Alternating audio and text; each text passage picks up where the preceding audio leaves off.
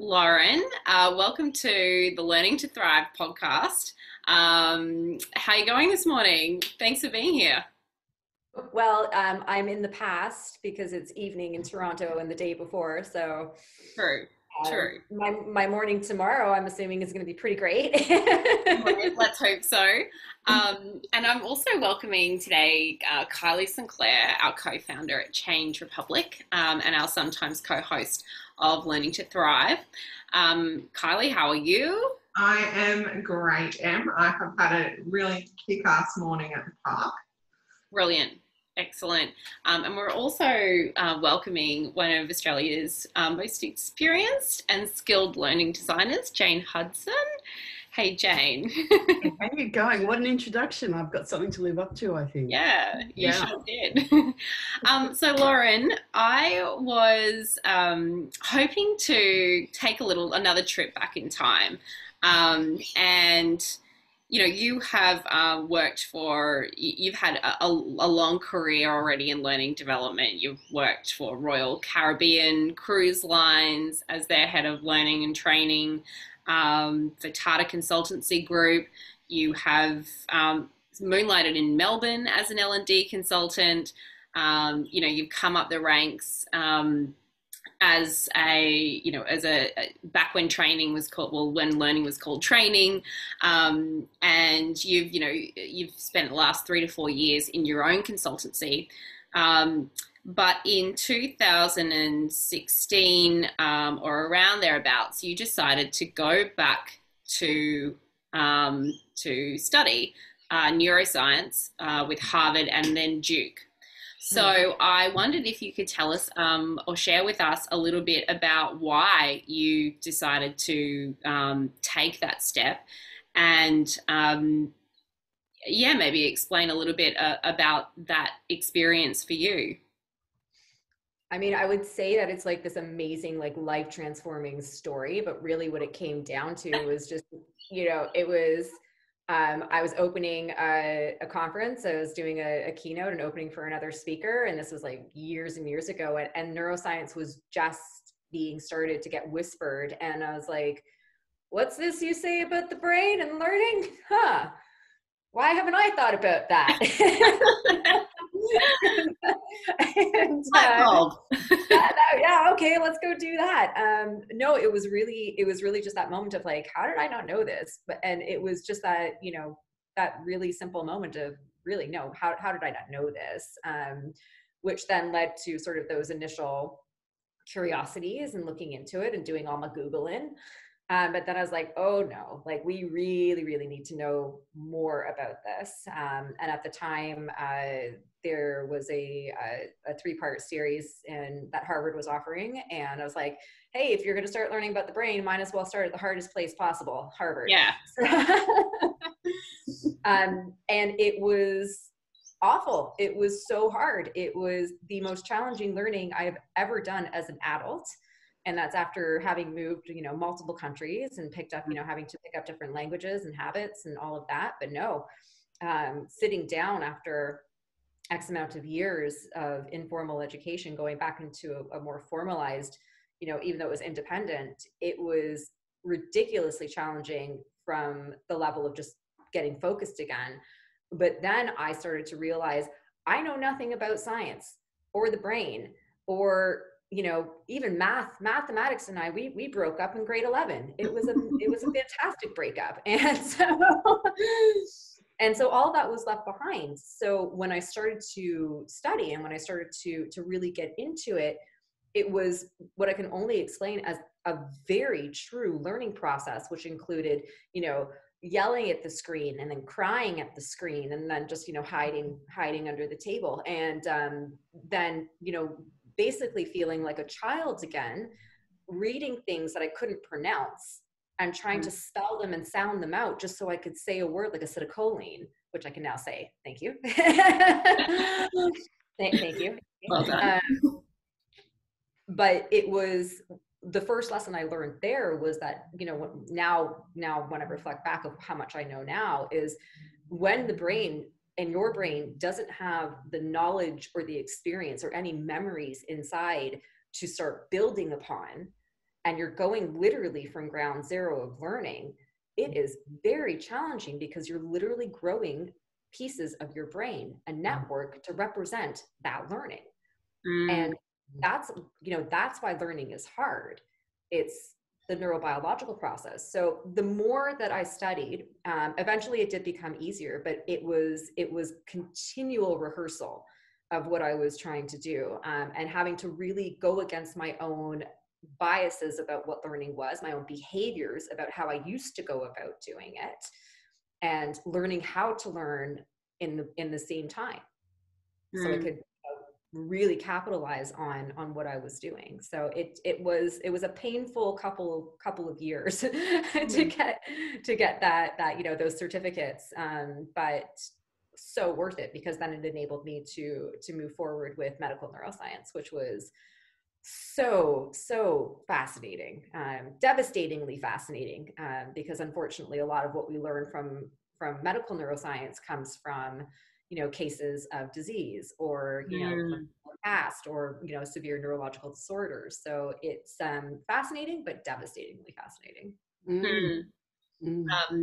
Does it, I guess that medical neuroscience, where they are looking at, okay, like strokes, big car crashes, was there some good moments that you kind of brought out of that? Like, was there some many nice so there's some hopeful takeaways?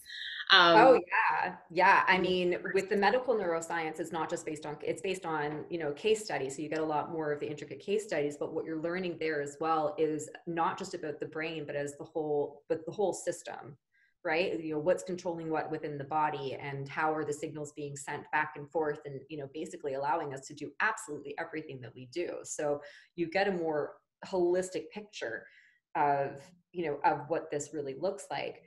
And I just told this story recently, and so recently that I know that I won't cry saying it this time. But my grandmother was 98 when she passed, and she lived the majority of the end of her life in one of the best teaching hospitals here in Toronto, at Baycrest, at the Rotman Research Center. They're best known for their work in Alzheimer's, anything that falls under the realm of dementia, learning, and memory. And after I had done my medical neuroscience, and I understood what a stroke was, and different variations of what a stroke could do to a person, when it happened to my grandmother, right in front of my eyes, I watched as everything started to, as the blood stopped flowing to what turned out to be the right hemisphere, her right hemisphere, and took away part of her language abilities. And just sitting there watching the whole process, which was terrifying. But I was so grateful at the same time to be able to frantically run and be like, she's having a stroke. I know this for sure. Like, please come and help me. So that was really good. Like, it gave me, I know it sounds a little bit demented, but it gave me a little bit of comfort just to have that knowledge of, okay, this is what's happening. This is what's going on. And then to be able to transfer that knowledge into my own experiences.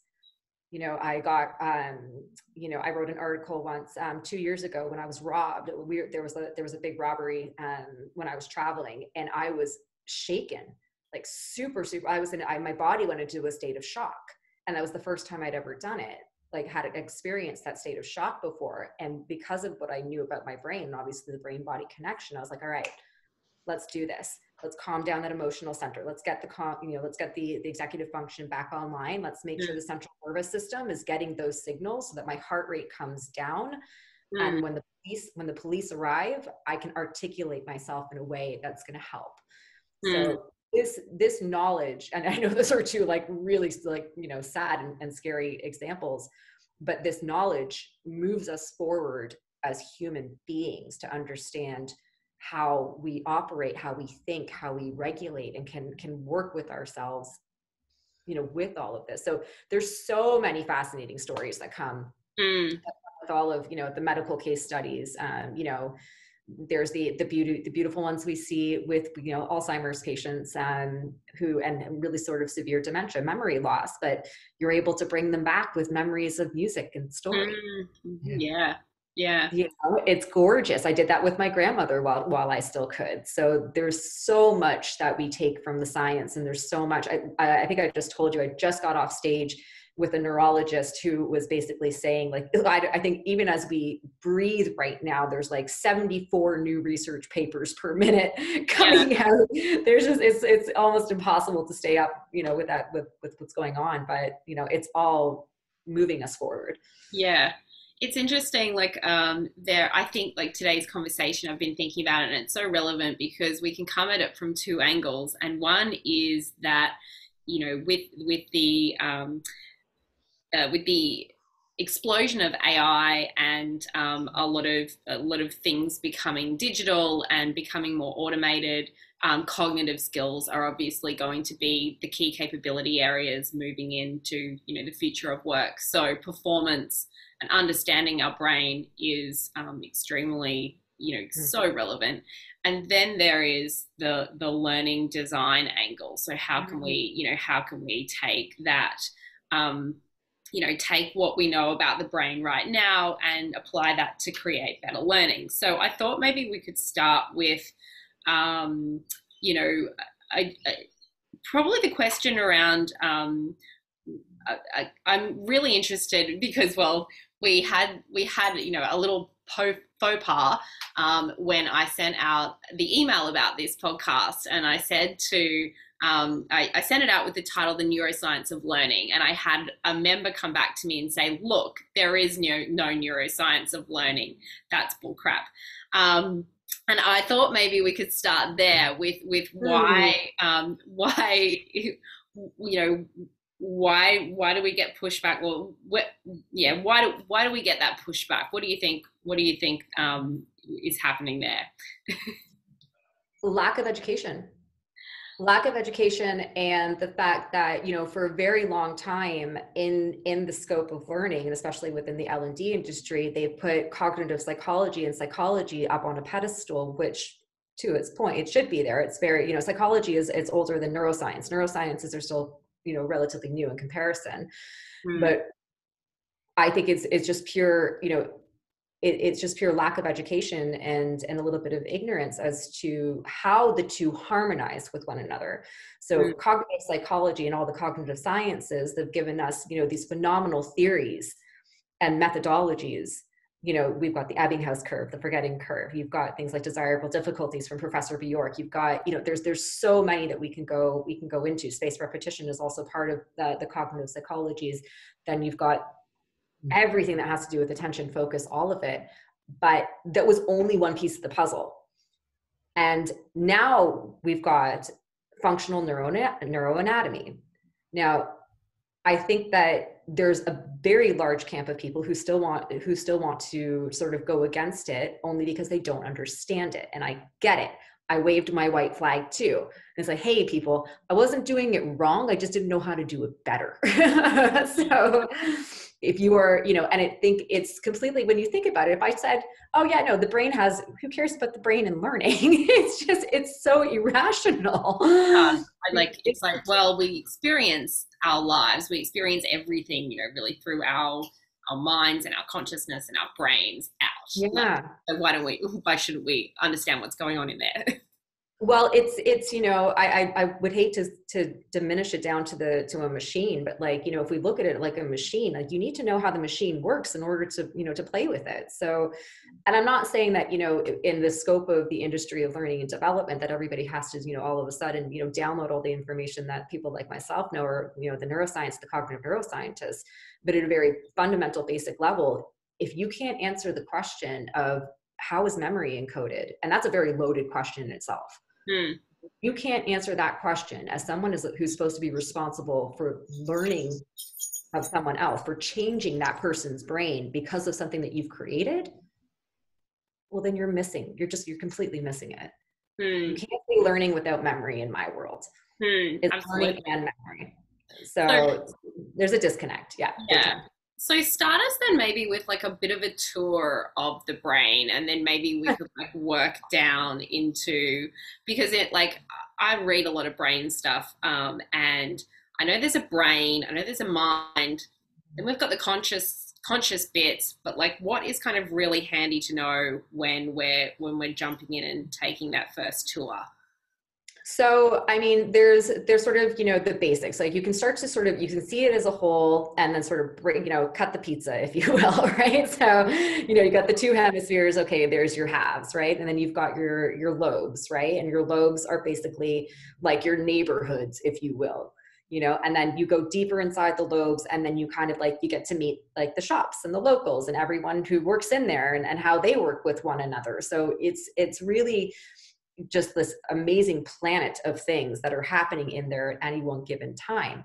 But when you break it down, like when you like really, really break it down to the nitty gritty, I mean, if we really were to go into the world of quantum physics, we're nothing but energy. You break down a cell and it becomes, it just becomes energy. But those little cells that we call neurons that, that essentially make up our brains, those are the stars of the show. We grow, we start off with roughly about 100 billion of them. We prune those down to about 86 billion. I don't know about you guys. I don't have 86 billion of anything. So I'm already impressed. I'm super impressed like with what goes on up in there. And then it's just governed by its reshaping and its reorganizing and just communicating through electrical and chemical signals. Which is a very, it's a broad stroke to sort of paint the picture of the brain like that. But it's when you see it and when you see it live, I know you saw it when we did iDesign, when you see what is going on in there, and it's happening as we're speaking right now, it's happening as we're looking at the screen. It's just, that is what makes us us. And I don't think I'd be doing justice if I would say it's just the brain. You mentioned consciousness. Well, learning isn't just about the brain, it's about the body, it's about the mind. It's all integrative, right? And now this is also why we're seeing lots of medical practitioners speak to this now. It's not just about one thing, it's about the integrative approaches that we take from all of it. So if we refer back to what we were saying about, why people think there's no place for neuroscience and learning, well, they haven't integrated it yet. So I was just going to say, please. It's an interesting question because, and I don't want to sound too cynical, and you can edit this out if you want, but there are trends that emerge in social media amongst professional groups, right? So the pushback against neuroscience, the pushback against Myers-Briggs, which is not scientifically based, I get that, but as a colleague said to me recently, a lot of people have derived a lot of benefit from using these different tools to understand how they work. So why would you reject understanding how you function? Do you know what I mean? Yeah, absolutely. And it's such a good point, like Jane. I think the other thing though that we've, and again, this falls back into the category of if we were to go into neuromyths, right? Some of those things served us very well. And some of them we just convinced ourselves of for so long, we set that narrative, we set that neural pathway that we just believe it to be true. And I think that is also the challenge of when you're trying to change anything in the brain, is when it believes something so strongly, it's going to hold on to it for dear life. And that's why it's hard. Habits are difficult to change. Our behaviors are difficult to change. It's because the brain likes what it already knows. It's that simple. Bit lazy. We can be lazy, resistant. I like to equate it like a 3-year-old sometimes who's just like standing in the corner just screaming at me, I don't wanna. I'm like, I can talk to that. I could really talk to the 3-year-old and give you a lot of examples. And it is, yeah. A lot of our listeners of the podcast are kind of leading learning departments, and they're under pretty incredible pressure to help businesses drive change, and it's notoriously difficult to achieve and manage. If I was sitting in that chair, what does neuroscience have to offer me in my sort of commercial practice of L&D, and how do I go about understanding how to integrate that into my team's practice? I'm going to tell you what my brain's instinctual answer just was to that, because it was like, well, I can tell you, but they're not going to care. So,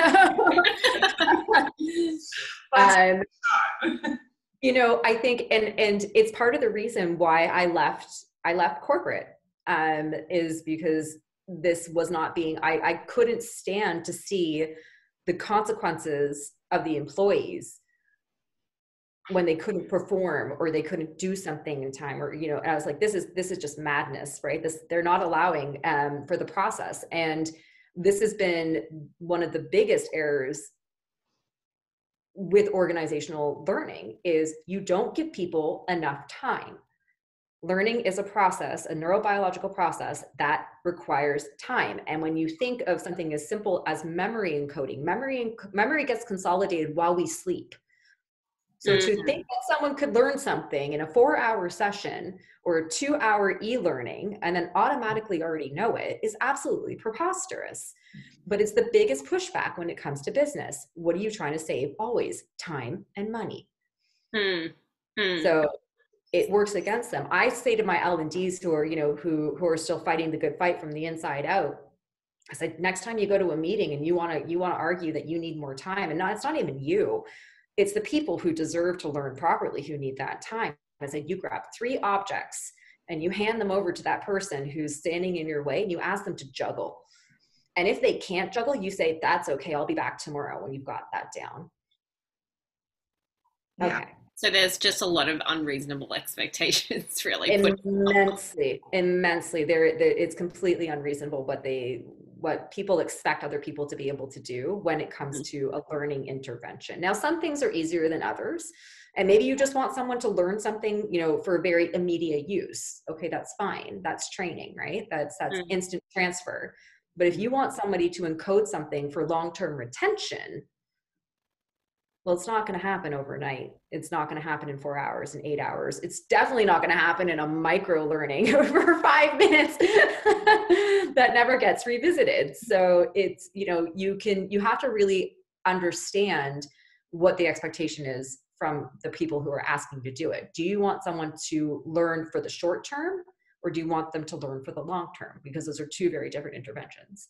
And if you were in a position where, because we know that a lot of businesses at the moment are trying to re-engineer their businesses to sit more comfortably in a digital environment, and they have this kind of tension of, we have these amazing people who have served us for so long, but we need to reinvigorate our culture and learn these new skills. And it's not a short-term problem. It really is quite a fundamental shift. If you were, say, a very bold head of L&D and you wanted to take that journey, what are some of the practices that you would work on, and what would you change within your team to help that transition happen to longer term learning? The very first thing I would do is I would give them, I would bring in someone like myself, a translator who can very, you know, with efficacy and with validity, translate the science in practical and applicable ways, and learn at the very basic level, the fundamentals of how your brain works. How does it learn and how does it encode a memory?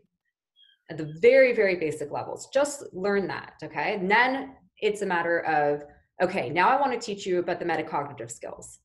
How do you know if someone's learning? How do you know if it's being measured effectively? With those skills, you then know how to design with the same things. So it's you're learning for yourself so you can be a more astute learner. And, you know, with metacognition, you're looking at not only your ability to sort of capture and think about what you're thinking about, but you're also able to self-monitor and self-regulate. Now, as a designer of learning, this is incredibly critical, but it's something that people don't know, because we want to just give people the information, right? But when we come to a metacognitive design and we look at it from all angles, when you embed moments for a learner, not after, not in a test or a quiz at the very end when it's too late, but during the process where the learner can then say, ooh, you know what? I thought I knew that, but you just showed me that I didn't. Okay, I haven't really learned it yet. Now, it's incredibly valuable from the learner's perspective, because we don't want them going forward and you know, having created what we call a false memory, or just not learned properly so they can't transfer the skill, the knowledge, whatever it is. From the designer's perspective, you're building in a measure, right? And I know that most organizations, they won't give money or time to ROI, which is really annoying, but when the designer is able to embed metacognitive practices into their designs, they can get the measures that they need. And they can basically say, okay, they get this point, I don't need to put this in again. I've just bought myself back time as a designer because my learners have just shown to me that they've retained this. But if they haven't, and there's a majority of them that haven't, then I now have a measure that says, maybe I need to look at this in a different way. Maybe I need to do something differently here. So all of this, and I mean, metacognition is like a really, really old theory, right? It's like from the 1970s, but it still holds true. Where people didn't look at it though, is from this particular experience of how do we not only help it for ourselves, for our learners, but how do we embed it into functional design? Yeah. And Lauren, how do you, just for, mere mortals like me, how would you describe metacognition? Is that, I kind of think of it like mindfulness, but is that not really, that's probably not a technical term. Would you be able to explain it in a little bit more detail? Yeah, metacognition is really your ability to understand your own cognitive processes. So that's sort of step one, understanding why or how you're thinking the way that you're thinking. Then it's a matter of, can you monitor that? And then can you regulate it? So there's multiple sort of areas to this, right? But it goes well beyond that, because when you start to transfer this into learning, you're going even deeper into the layers. But metacognitive abilities is something that I preach big time for people to learn as a human skills. You mentioned the mindfulness part of it. When you have the ability to be sort of in that present moment, right? When you're tapping into your executive functions, and this can be, you need to practice. This is a skill. And I think this is where people really get the disconnect, is you don't just, wake up one morning and decide you're going to start thinking about what you're thinking about. It's not that easy. It's a practice. You have to build up the neural strength, because what happens is when you're practicing, a mindful activity, whether that's via meditation or, yoga, and it doesn't even have to be those things. You can practice mindfulness. Yeah. You can do anything. You can really do anything, because the whole thing is you're training your attentional networks to focus, to bring your executive function really online, and to calm down the emotional centers, which are very highly, highly connected. The emotional centers of your brain, the amygdala and the prefrontal cortex, are very highly connected. And that's really what we're trying to regulate here when we look at metacognition, is we need to calm down the emotional centers when we're in a state of high alert, because those take off the cognitive centers. They take them offline.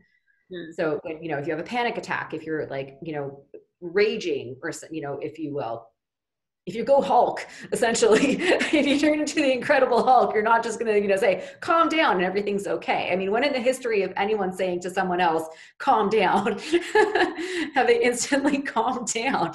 So it's, when we talk about metacognition, we're looking at it from the human element of how do we become more aware and self-present to be able to regulate our own thoughts and our feelings and our emotions. But then from the learning perspective, it's like a completely different type of awareness to, do I know what I know? Do I know what I don't know? And do I know what I think I know? So it's a beat. Metacognition is a beast of a topic. And it goes from the personal aspects of our human skill right through into the integration into learning. But basically your tip is that if you're in an L&D team, you should be trying to upskill yourself on metacognition, because it can easily translate into that kind of learning design process and yourself as a learner. Oh yeah. From the learning design process, and like always, you've got to consistently, because this is where, when you're doing your learning needs analysis, especially, this is where you really want to use these skills of what do I know? What don't I know? What do I think I know? Right. And that's when your analysis, and if you're doing focus groups or surveys or whatever it is that you're doing to try to figure out, what do I need to really focus on for someone to learn a new skill, knowledge, or behavior, then you have to extract from them what they think they know. So it's really got to be designed incredibly intentionally. And we can draw from behavioral science, what's it called? It's called motivational interviewing. We can take skills from there. We can take things from psychology to really design more effective, learning needs analysis through the lens of metacognition. So if I know that you already know this, if 80% of my population already knows this, well, I'm not going to waste my time designing it in. There's content I can just put aside. But then with certainty, if I'm like, okay, you guys definitely don't know this, okay, this is where I need to put some major focus in. But even more so is if you think you know it. Because if you think you know it, it's usually because you've got something else up in your brain that is networked to a similar thought pattern or skill or behavior. And is that a false memory?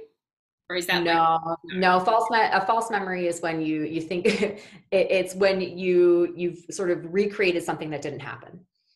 Right. Or you perceived it as happening and it didn't happen. So if you were to skim over some learning really quickly and you're like, oh yeah, no, that happened in that module, that guy on the safety video, he was definitely doing that, and I'm going to go and do that, but that never happened. So, okay. All right. And so like memory, we touched on it a little bit, and the memory encoding, and in our brains, I've heard it described as like little, like when you're, what's kind of happening in that, the first, you said it takes time. What's happening in the brain when we're trying to like grow a new memory? Well, if it's a completely new memory, kind of like when I was learning, when I started my studies, I didn't know what a dendrite was. I didn't know what the Nernst equation was. That was literally a tree branch, if you will, growing out of a circle, which represents my cell, literally growing to represent that knowledge. And it would have to grow and make other connections. And then if I wanted it to be solidified, there's something, if I wanted it to sort of become an unconscious, I could tap into it unconsciously, kind of like we walk, we talk, we drive, we do these things. We don't have to think about them anymore. Then that's when like that rehearsal and the practice really comes in. Where traditional learning was, okay, study this and then study this some more. And hey, how about you study this again for like hours on end, like rote memorization. Are you going to get something in your brain? Yeah, you probably are. Are you going to retain it for any long period of time? Can't guarantee that. So when we look at the process, and again, memory is a beast of a topic. Most of the lectures that I attend are on memory. And when you break it down to very, very specific parts of the brain, because memory isn't stored in one part, it's everywhere. It's a network. There are very functional areas that are like the hippocampus, which is well known for long-term memory. But memory, you can encode it in multiple places in the brain, which is another thing I want designers to hear, right? Memory isn't just in one place, it's in multiple places. And when you learn what some of those places are, some of those places you can visit and store memory, you can design better. You can use those to design better. But memory it's a massive beast. And it's basically, the goal is encode it, store it, retrieve it. Encode, store, retrieve, like repeat. So it's a game of snake and ladder. Lauren, my child, who's a 4-year-old boy, is on the spectrum. And we're going through a behavioural intervention at the moment. And so we've spent quite a lot of time trying to understand, basically how to completely deconstruct the way you communicate and rebuild it for someone who thinks differently. But one of the things that the therapist was saying to us was, well, you can tell your child not to run away 200 times and maybe he might start to stop. Or you can play games where he starts to run away and comes back, and you can play that game 20 times and he'll start to change his behavior. So that's kind of what you're saying, that in workplace learning, it needs to be much more kind of involved in the doing and the repetition of doing in lighter environments, because it's easier to remember because your body is doing it. It's part of it. It's part of it. But Kylie, what I like what you just brought up with your example of your son is, I think it's not nearly talked about enough, is we have, I think we fail to recognize neurodiversity in learning. It's a lot in K through 12, but no, there's a whole industry of adults in the profession of learning who, my guess, are not thinking too much about the people who are neurodiverse. Yeah. And how to, and how to sort of, tap into what they might need. You might not even know, people might not even know. Now, I'd argue in some places in the world right now, that we have to be a lot more strategic, more intentional with the way that we are going about our learning, because our brains have changed because of the pandemic. They have been high levels of stress. It has been, the cognitive function has been hindered by brain fog. The way that we even need to approach learning, because all of our brains, whether we recognize it or not, have been changed by this one very historical event in one way, shape, or form. So there's a lot. It's interesting how something like this even has brought that conversation to light, and we're hearing more and more people talk about neurodiversity in the scope of learning. But I think where we're failing to hear that conversation is in learning and development in business. Yeah, I mean, I know for myself, like an example, it's very kind of random, practical example, but I was saying to my son, like, what are you having for lunch? And he would just sit there and kind of like, it would be like I haven't spoken to him, or he hasn't heard me. And then I would say, what's on your plate that you're going to put in your mouth? And he'd go, apples, sandwiches, strawberries, and list them, cheese, list them all. And I just suddenly realized that the way we issue instruction has to be so layered for people from neurodiverse backgrounds to even understand that an instruction has been given. I mean, there's a whole, like, that could be a whole person's job. But it's been a really kind of like probably switched my mind onto this topic. We're not going to solve all the L&D issues by introducing neuroscience or cognitive neuroscience or any of it. Like, it's just not going to happen. But I think that we're failing as an industry if we don't start talking about these things. And screw the talking. I'm done listening to people talk. I'm done listening to me talk. Start to do. Stop talking about how you need to upskill people and how people need to learn how to learn, but then not provide them with the accurate tools and resources to be able to do such a thing. It's enough. It's absolutely enough. Lauren, if you were kind of, because in Australia we can get away with stuff here without anyone really noticing, because they don't even know the gap. True. So if we were kind of working with our community of learning design experts and introducing them to some of these concepts, what would be some helpful resources for them to go and explore? Okay, so I would say definitely, any and all information that you can start learning about metacognition, that's definitely a great one. And I would very highly encourage any of our designers who are listening to really look into cognitive load. And that has to do with working memory, right? Yes. And it's really something that we abuse, right? Instead of protecting it. So as a designer, I need to protect your cognitive load, because otherwise I exhaust it and you're learning nothing.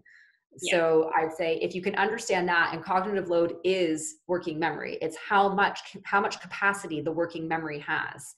That's, and how much resource it has. So again, when you start to look at those things and even trying to protect it, then you're already a step ahead of the game, right? So a very functional way to do this is that if you look at the content, right? If you have like a slew of content and you've got all these things that someone needs to learn, and you're looking at all of this material that you've got, look at it as if you were like building blocks, like, a tower full of blocks, and every block is a piece of your content. Well, if you take the content out, does the tower fall?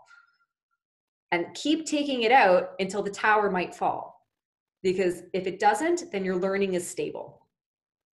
You don't need all that extra garbage in there. You don't need those nice to knows and great to haves, or, and that's that's only with the content.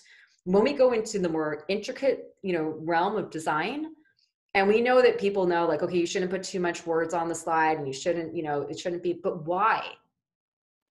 Do you know why that is? Well, it's not because it looks like crap. It's because it's going to like exhaust your brain before it even gets to the second module. It's that cognitive load, and seeing your brain not as one resource. It is hundreds and hundreds of little resources in there that you need to protect. So we've all experienced Zoom fatigue and just too much screen time. That's because the occipital lobe, So the primary lobe for our vision has been just on hyperdrive, processing everything that we're seeing. Not to mention, then we've got our auditory, you know, like everything that's happening in the auditories. And then we've got, you know, things that are, you're looking at things that are moving, things that you're listening to, decoding color, listening to words, understanding the words, putting those together in a sentence. The brain is doing all of that at once. And so when you think about it like that, you know, think about how much energy. The brain is super, super expensive, and its currency is energy. So if we can save energy and we can save a resource, because we don't need that music playing in the background, as fun as that music is, we don't need it. It's taking away the brain's resources to focus. It's using up the energy. You know, do we need that graphic image that, you know, just looks cool? Probably not. Extra buttons? Who knows? You know, like it's really, when you start looking at it like that, in the and so those two things is, what do you know? What don't you know? What do you think you know? And then protect the resource. That's your job, is to protect the resource as the designer. Use it as effectively and as efficiently as you can. Mm. So a lot of learning departments are kind of racing to this model of learning like a movie. You know, there's little elements of video, and then there's animation. And in part, it's because we're trying to recreate the high media values we experience through social media. Like, our learners have become conditioned to this kind of high level of production values in their daily online experiences. And so sometimes the learning feels quite jarring. Are you advocating to kind of dial that right down? No, I think there's I know some people who are in film and in production in the learning landscape, but they're also integrating the science. So they know how to tap into novelty, which the brain loves. We know that the brain, you know, we love stories. It's how we've developed, you know, we've developed societies. It's how we pass things on. So stories are really great. But what are you remembering of that story that is going to functionally change your skill, behavior, or knowledge? Yeah. You can have all the production value in the world, like, you know, but if I can't do anything with that really cool story, if I can't transfer that into something functional for how I need to operate, well, then it was just a really cool story. And the same thing goes, we can talk about, you know, AI and VR and all of these things, right? Everybody wants VR right now, but go to the scientists, and I'm sitting in their lectures. There's no efficacy to learning retention, to memory encoding with VR yet. They don't have the research yet. It's engaging as heck. People like to spend time in it. But as far as like encoding of memory, there isn't solid evidence yet from the science itself. But there is transfer, which is good. So it's interesting. What they have seen in one case that was done was, it was a false memory was created, but in this case, it was a good one, because the person had gone into a VR setting to do some soft skill training, and it was for a call center. And after they took their first call, they said, they got the feedback, oh, that was really good. You know, you did a really great job. And the person said, yeah, I did it before. I've done it before. So their brain had fooled them into thinking they had done it in the real world, when really it had been done in virtual reality. So it was an interesting, it was a positive win for a false memory. so we're gonna get there. We're gonna get there. But you know, if you're going off and wasting money and budget on things that you haven't, you know, consulted your design team with, then don't expect them to be able to design within something that you just thought was shiny and new. Mm. Consult your teams. Jane? I was just going to say, I think that hits a good point, because I was just listening to the conversation, and where Kylie led in around the experience can be quite jarring, because people are really caught up in the bells and whistles. And instantly my head went, you must have a learning designer driving these, not the IT people, not the software people, not the tech gurus. The learning designer needs to understand how people learn in all the different ways, and retain control over what bells and whistles do we have, what bright shinies will we include, because sometimes really all you need is a pen and a piece of paper. You know, Yeah. So that was my go the learning designers of the world. They've got a hard job again. They've got a hard job, as we all know, but it's a rewarding one. Lauren, you touched on it a little bit before in terms of talking a little bit about cognitive overload and the phones that we carry around with us and the email notifications that we have. And I'm really, really interested in cognitive overload because we hear a lot of people saying, oh, I'm just getting old, I'm forgetting stuff, when really we are overloaded with information, where we're taking in so much more information than we were 5 years ago or even 10 years ago. And that kind of I've been just starting to think about learning in the flow of work, because we are doing more of it now and we're doing less of the sitting in groups. Well, some of us are doing less and more digital learning, which feels like it's learning in stolen time, right? So like we're kind of, the majority of people I know, we will arrive at the desks, you've got 50 emails, you've got someone tapping you on the shoulder, your phone's going off with notifications, and it's happening at the right time, but we're so distracted. And how are we supposed to learn when we are that distracted? Do you think designers should be taking into account that people are going to be distracted, and are you trying to solve for that when you're thinking about ways of design that the learners are increasingly distracted? Absolutely. This comes in with the intentionality of the design itself. So there's, attention is the mechanism to focus.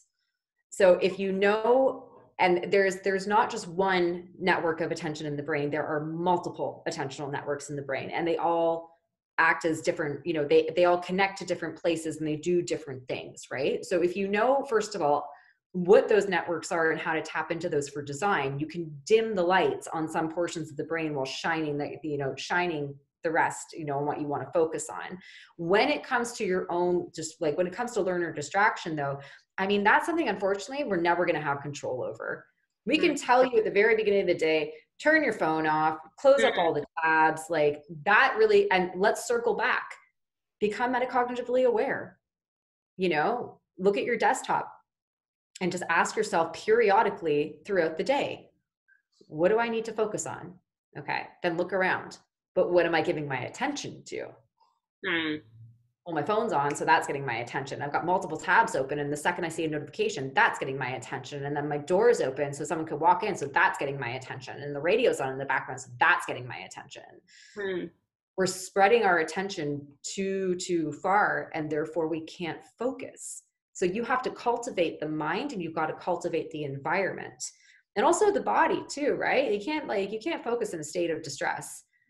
So, intentional breath. I know it sounds ridiculous. I stop my sessions and partial way through to take intentional breath because it will calm the central nervous system down.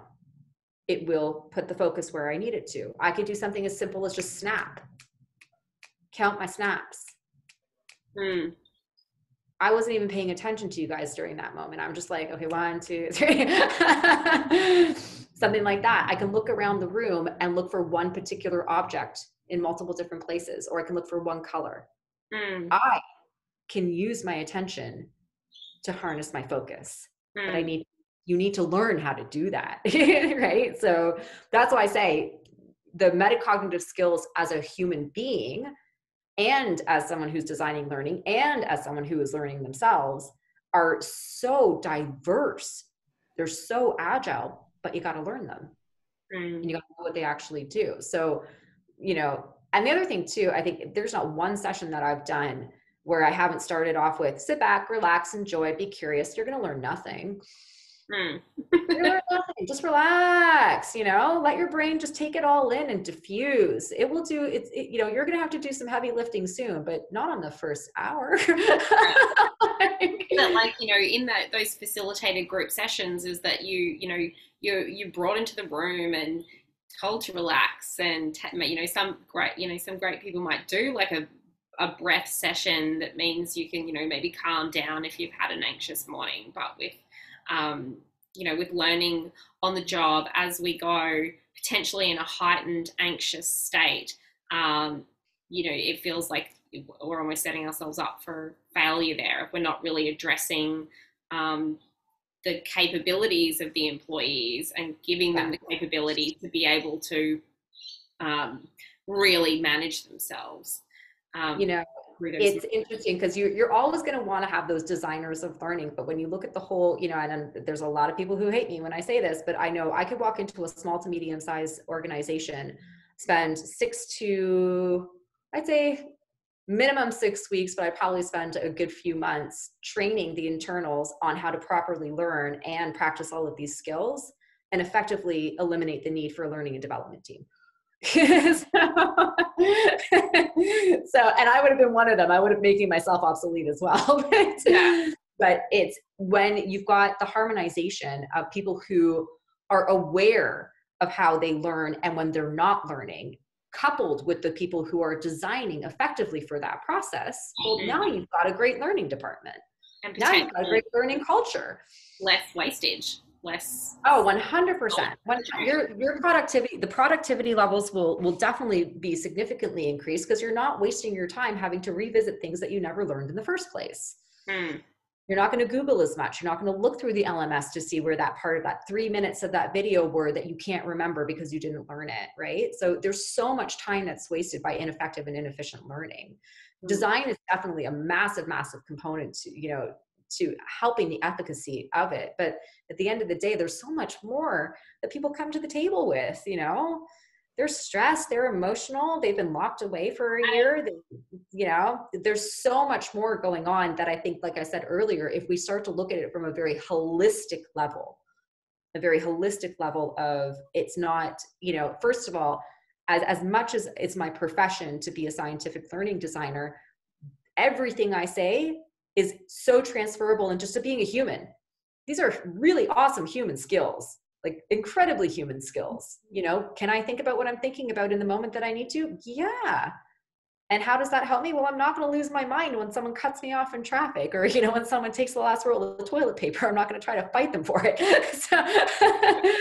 But it's also things like, when we're working and we're banging our head against the wall because we can't figure something out. Well, how long do I stay in that state?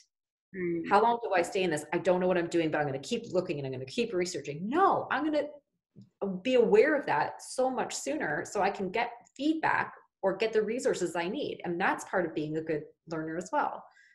Well, I don't really know this. I'm not really getting it. I can waste my time reviewing something over and over and over again, or I can find the additional, I can have the self-awareness that I need external help. So these skills go across the board, and they're definitely not limited to just learning or learning design. This is about us, about this gorgeous 3 pounds of jelly in our heads that just kind of do everything. Jane, did you have a question? I saw maybe you had a question face. Oh, did I have a question face? That might have been my thinking face. No, I was just listening. I don't have a question, maybe just a comment to say that a lot of what I'm listening to, I feel links back to the question that that was asked earlier about how does this help L&D managers in organisations? And I think if nothing else, where it can really help is just, like you're saying, the human skills, Lauren, it's about understanding people. What is a reasonable expectation to ask of them when you bring them, for example, into a learning environment? The neurodiversity, understanding that people do learn in different ways, and that because they can't pick up something academic, like they're not academic, doesn't mean that they can't learn or they're not intelligent. It's just embracing that neurodiversity. So that's 2 things, I think, for me, as an L&D manager that is really helpful, just to understand my people, what's reasonable to ask them to learn in a given space of time. How do we reinforce that learning so it is learning in the flow of work, and as they're doing the job? Yeah, so that's kind of what I think where neuroscience can help L&D teams and departments who eventually will become defunct if Lauren gets to rule the world.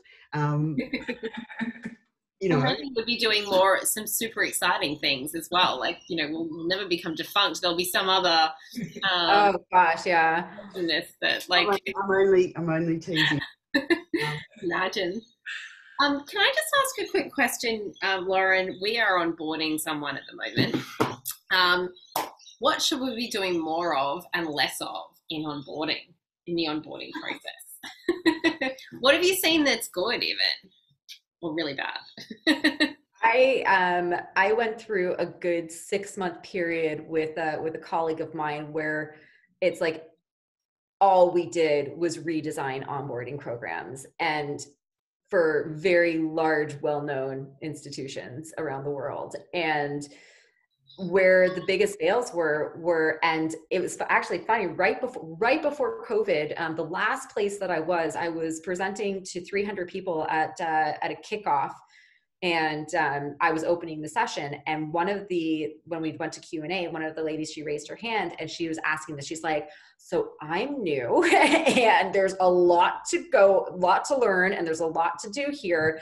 What tips, what can you do for me? How can you help me? And I said, hold on a second. I'm like, is your manager in the room? It's like, give this woman some time to learn, please. So the first thing is to slow down the process, right? And really think intentionally and strategically how you can take what they need to learn, but scaffold it. Where do you start? Where's the first place you need to start to get that person to functionally be able to operate and do something, and then start building upon it. So it's like putting together the most perfect puzzle piece, right? Every piece has to go in its place, but at the right time. And this is where design comes in. You need to be incredibly intentional and strategic when you are designing like this. So you really have to put a lot more time and effort into, okay, what's really important? Does the person need to know the history of the company on day one? Probably not. Is that really going to make them successful? Do they need to be, paraded around the office like a show horse and introduced to a bunch of people whose names they're not going to remember? Probably not. So there's so many of these little things that we just fail to remember because it's always been designed the same way. So what is it that you really need when you're onboarding somebody and you want them to be successful within those first however many days you need them to be, is what can you teach them that will allow them to develop the skill, the behavior, the habit? All right, how do you because they have to transfer it. And then how, during that time period, again, very strategically designed, is how are you monitoring it and how are they monitoring themselves, again, metacognitive skill, to know if they've acquired it. So it's got to come from both ends. So scale back on the content. So remember, look at your onboarding, build the tower, build the blocks. Which blocks don't you need right now? Yeah. Right? And then, because a lot of onboarding, it's ridiculous. So, I mean, I've done a lot of onboarding training when I was in corporate, like, and going through different jobs. And for the most part, let's be honest, onboarding, especially when it's taken over to an e-learning module, people just sit there in Amazon shop and just it plays in the background, and they have like usually they get 3 attempts at passing a quiz, and 1 out of 3 they'll get. So tick, done. But if you want someone to feel successful, motivated, and valued in the work that they're going to be doing for you, then you've got to give them the opportunities to learn how to do so. And learning who Jane is, sorry, Jane, your name was right there, in accounting, yeah, that's probably important, but not right away. So yeah, you got to really sort of take into consideration what it is you want that person to learn, and what's more critical, right? If it's a large organization, I've been in large organizations where I've redone their onboarding processes. And, sometimes with these very, very large ones, we're looking at they were looking at 7 weeks of onboarding. But within the first day, within the first week, that person couldn't tell you where the bathroom was. They couldn't tell you where they were supposed to hang their coat or how to get to the parking lot from other exits of the building.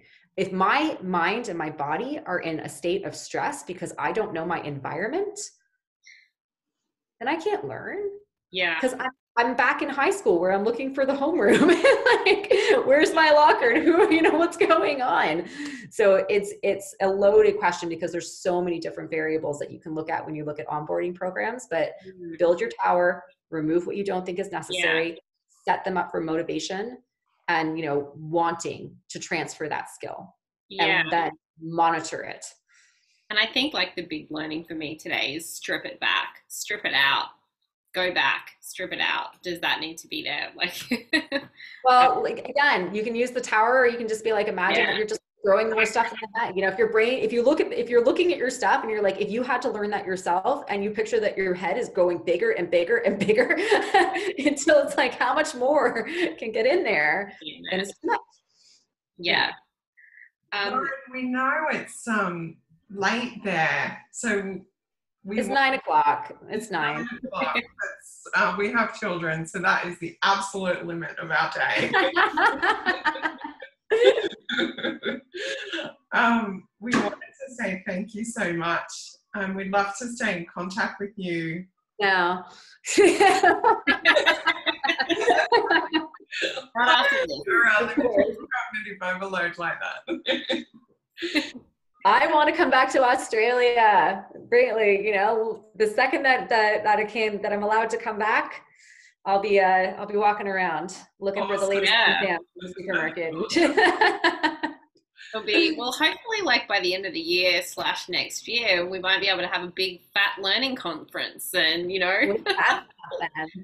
just sit in there and take in lots of useless information and great information as well. We have to tell you that our version of a learning conference is in some glamping tents on Emily's farm. I am. Sign me up. Sign me up. Cool. Sign me up some more. Yoga teachers. Hey, Emma. I mean, if people can do yoga with goats, we can do learning with horses. Like, I'm all for this. Or yoga with learning. In a farm environment could be like part of the brain conference. Cool. Well, I've got 1,000 more questions, but maybe they'll just make for part 2. And so Lauren, Jane, Kylie, thank you for joining us on Learning to Thrive today. And we'll see you next time. We are. Thanks so much. Yeah.